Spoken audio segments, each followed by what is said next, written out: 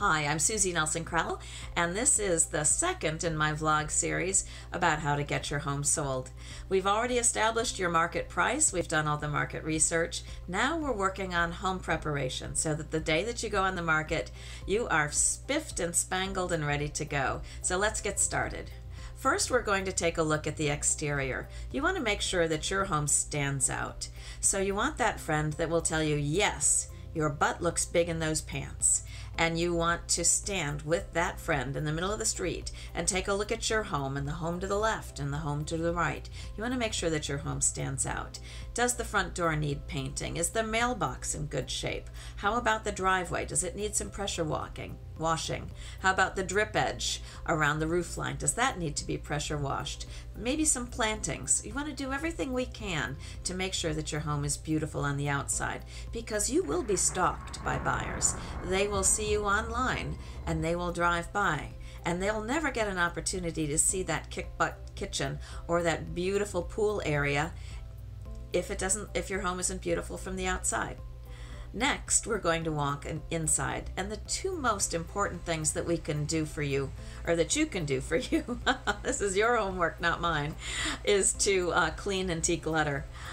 An old realtor friend of mine told me when I was getting in the business that clean means green, and she couldn't have been more correct.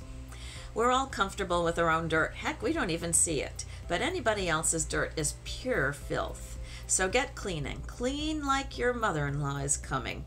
Make sure that you clean up. Look at the fans. Clean down. Look at the baseboards. And those things that you never even think about. What about the exhaust filter on your microwave? All that stuff needs to be cleaned, because buyers are judgy. I will tell you that.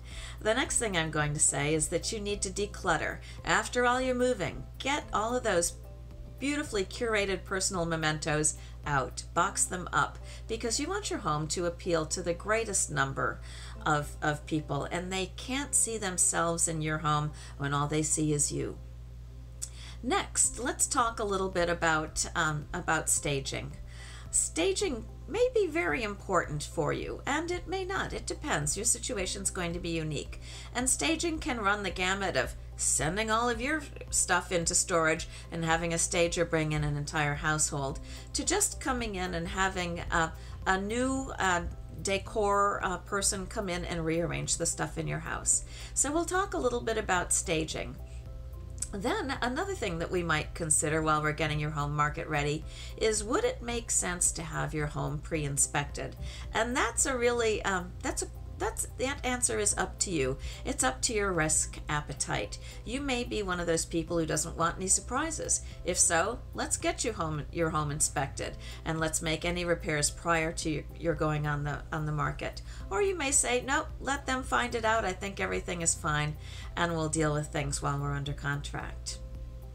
I have a full list of 100 things you can do to get your home ready to market. If you're interested in receiving that, just send me a message, an email, give me a quick call. I can always be reached at 813-334-6611, 813-334-6611. If you'd like to talk about real estate, any type of real estate, or have any questions about this, just give me a call.